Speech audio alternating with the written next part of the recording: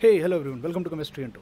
सो देखिए, इस particular video में थर्मोडायनामिक्स का एक बहुत इंपॉर्टेंट रिलेशन मैं डिराइव करके देने वाला हूँ, that is pressure, volume and temperature के रिलेशंस फॉर एडियाबैटिक प्रोसेस। ना देखो, ये जो रिलेशंस हैं बहुत बार अक्सर अगर आप बुक्स में देखोगे तो इनको डायरेक्ट दे दिया जाता है, और ये रिलेशन बहुत यूजफुल रिलेशंस है। देखिए, एडियाबैटिक प्रोसेस के बारे में आप सबको पहले पता होना चाहिए। एडियाबैटिक प्रोसेस होता क्या? एक ऐसा प्रोसेस जिसके अंदर बाहर से एक्सटर्नल हीट का आना जाना अलाउड ना हो। आप एक ऐसा सिस्टम बनाओ जो कि आइसोलेटेड हो। आइसोलेटेड सिस्टम का मतलब होता है जहाँ पे आप बाहर से हीट एनर्जी को अंदर बाहर नहीं आने दोगे। तो अब अगर यहाँ पर जो भी होगा अब सिर्फ वर्क डन हो सकता है। अब मुझे पता है मेरा जो फर्स्ट लॉ ऑफ थर्मोडायनामिक्स है, फर्स्ट लॉ ऑफ थर्मोडायनामिक्स, वो मुझसे क्या कहता है? फर्स्ट लॉ ऑफ थर्मोडायनामिक्स मुझसे कहता है कि किसी भी सिस्टम में जो इंटरनल एनर्जी में चेंज आता है that is because of the heat supply and because of the work done. Heat supply and because of the work done. अब मेरी यहाँ सबसे बड़ी प्रॉब्लम ये है कि एडियाबैटिक प्रोसेस अगर करना है तो मेरे को आइसोलेटेड सिस्टम चाहिए। क्या चाहिए? Isolated system. अब आइसोलेटेड सिस्टम में हीट अंदर बाहर नहीं जा सकती, तो सिर्फ वर्क डन हो सकता है। तो यहाँ पर change in internal energy will be only because of work done. ये मेरी सबसे इंपॉर्टेंट स्टेटमेंट है जो मैं यहाँ लिख सकता हूँ। एक और इंपॉर्टेंट चीज़, आप लोगों ने अगर थोड़ा बहुत हीट कैपेसिटीज़ के बारे में पढ़ा होगा, अगर नहीं पढ़ा होगा तो मैं आने वाले टाइम में वीडियोस बनाऊंगा, तब आप वहाँ पे डिटेल में देख सकते हो। That is something called as heat capacities.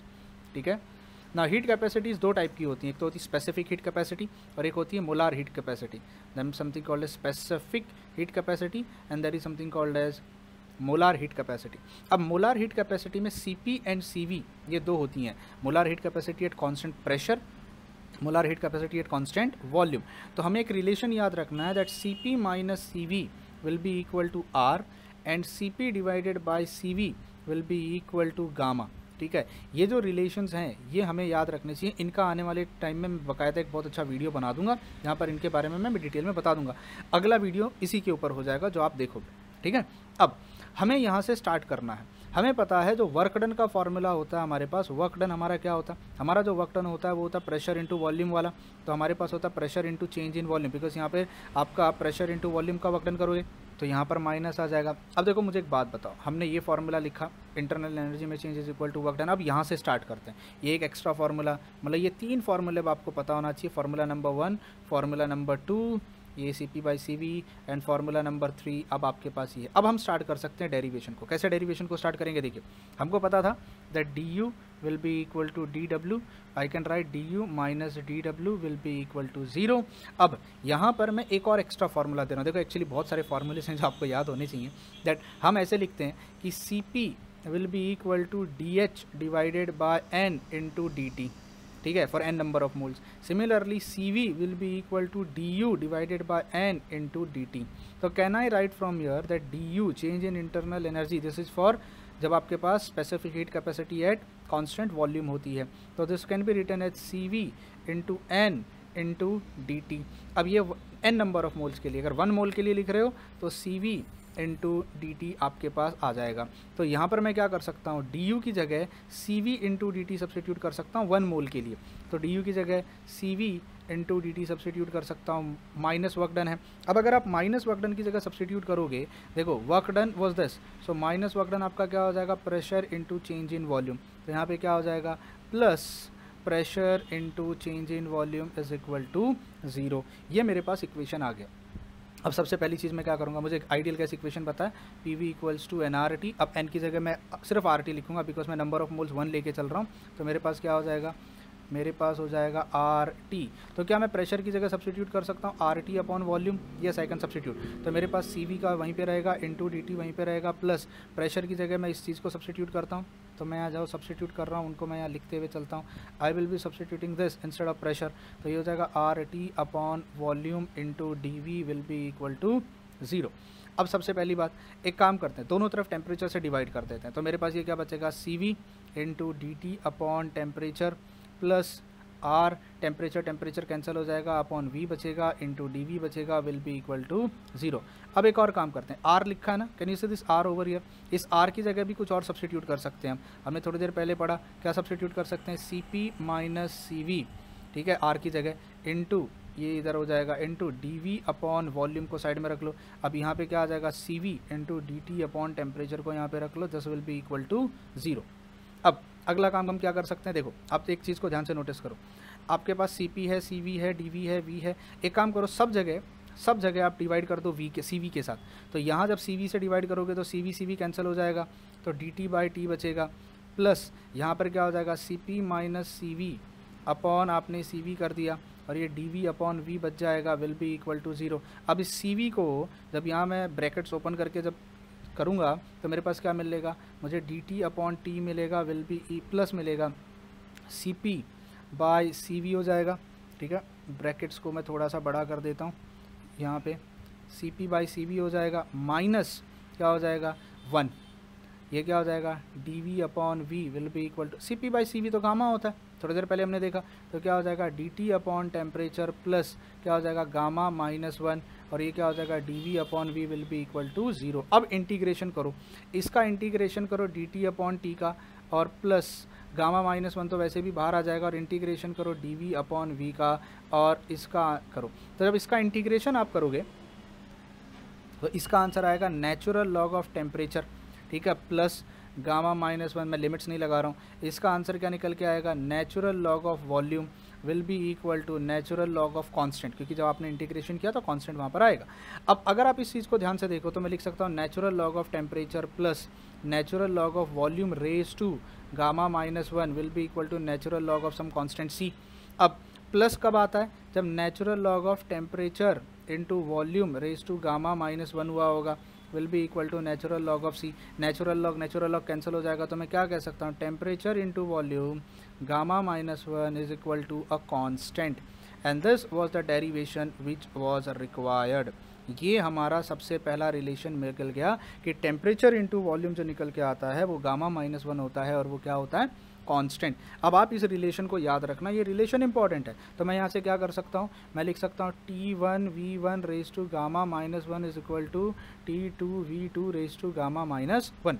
अब इस equation and it is also equal to constant, जैसे टेम्परेचर P1 V1 लिखते थे ना, उसी तरह भी ये हमारे पास रिलेशन आ गया।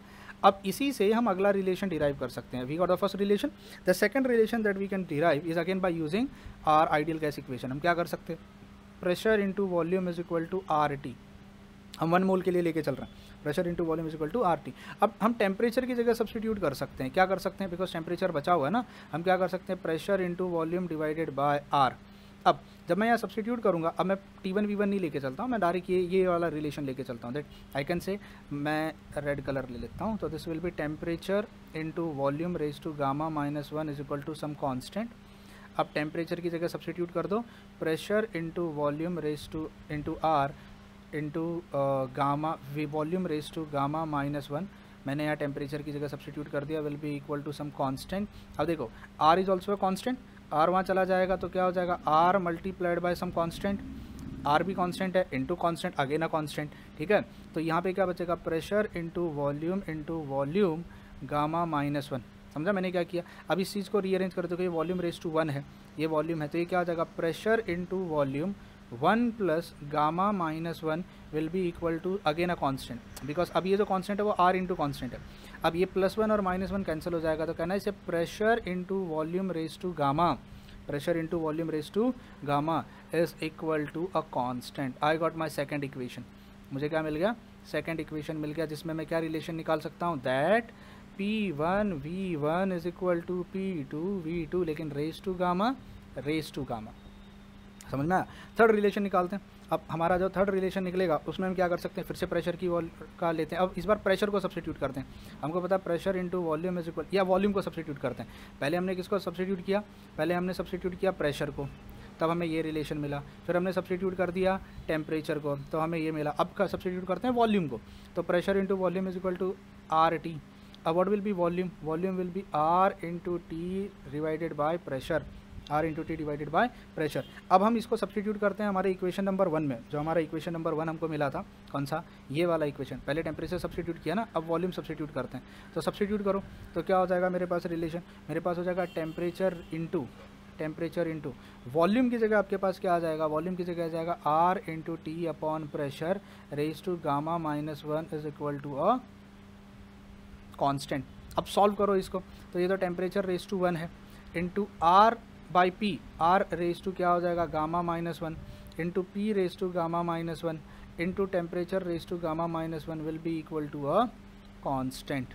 अब देखो एक चीज़ समझो, आर रेस टू गामा -1, ये तो कांस्टेंट है, नीचे ले लो तो क्या बचेगा, temperature raise to 1 into temperature raise to gamma -1 upon pressure raise to gamma -1 will be a constant divided by are raise to gamma -1। देखो आर कांस्टेंट, गामा कांस्टेंट, ऊपर वाला भी कांस्टेंट, तो ये एंटायर टर्म क्या हो गया, कांस्टेंट। तो मेरे पास सिर्फ ये बचा। अब इसको भी अगर मैं सब्स्टिट्यूट करूँ तो देखो temperature raise to 1 plus gamma -1, तो +1 -1 कांस्टेंट चला जाएगा, तो मेरे पास क्या बचेगा, temperature raise to gamma into, अब इस पूरी चीज़ को अगर मैं ऊपर लूँगा तो माइनस साइन के साथ आएगा, तो मेरे पास क्या बचेगा, pressure raise to 1 minus gamma, ये ऊपर जाएगा तो ऊपर का टर्म जो पावर है वो इन्वर्स हो जाएगा, एंड यहाँ पर क्या आ जाएगा मेरे पास आ जाएगा कांस्टेंट। तो I got my third relation जो मुझे यहाँ मिला। तो तीनों रिलेशंस को अगर मैं एक बार लिखने की कोशिश करूँ तो बेहतरीन तरीका इसको याद रखने का क्या है, आप पहले लिखो प्रेशर वॉल्यूम PV, फिर आप लिखो TV, फिर आप लिखो TP, PV TV TP।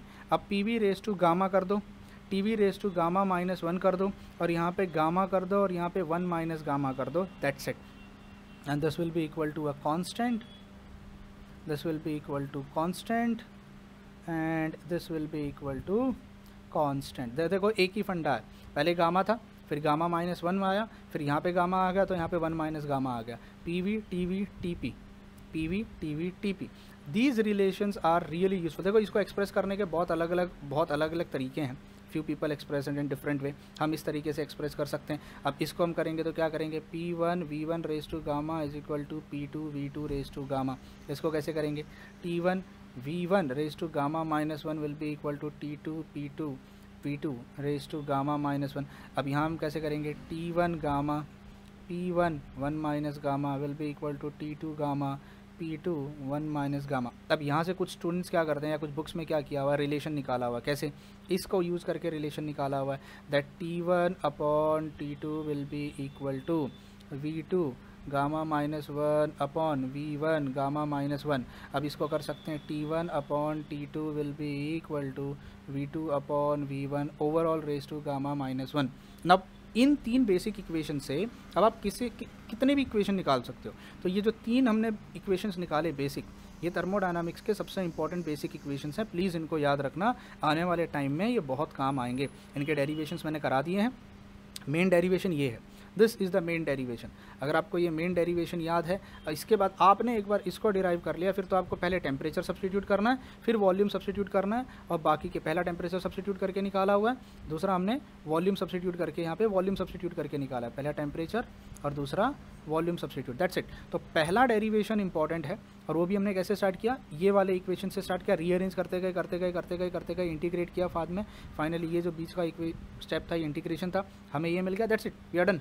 ठीक है, तो आई होप ये डेरिवेशन काफ़ी स्टूडेंट्स को काम आएगा। बहुत सारी बुक्स में ये डेरिवेशन अक्सर दिया नहीं होता, डायरेक्ट ये वैल्यूज़ दे दी जाती हैं। ठीक है, ये डायरेक्ट वैल्यूज़ दे दी जाती हैं। इवन पूरी शर्मा पठानी अगर आप रेफर करते हो, वहाँ पर भी स्टेप्स दिए हुए हैं, पर इतने डिटेल में स्टेप्स नहीं दिए हुए हैं। उन्होंने जो स्टेप्स दिए हैं वो लीनियर लाइंस में लिखे हुए हैं। ठीक है, तो बहुत सारी बुक्स में होता है, इसलिए एक छोटा सा वीडियो बना दिया। इनकेस अगर आपको वीडियो अच्छा लगा हो तो प्लीज़, अगर अब तक सब्सक्राइब नहीं किया है चैनल को तो प्लीज़ सब्सक्राइब कर लो। थोड़ा प्रमोशन कर रहा हूँ अपने लिए, कर लो यार। ठीक है, और जाते जाते अगर अच्छा ही लगा हो वीडियो को तो शेयर कर लेना, और वीडियो को लाइक ज़रूर ठोक देना। अब मैं कैरी मिनाटी तो हूँ नहीं कि आपसे मैं कहूँगा मिलियन लाइक लाओ, गिन चुन के 1000-500 लाइक भी आ जाते हैं तो हमारे लिए बहुत बड़ी बात है। तो आपका एक एक लाइक हमारे लिए प्रीशियस है।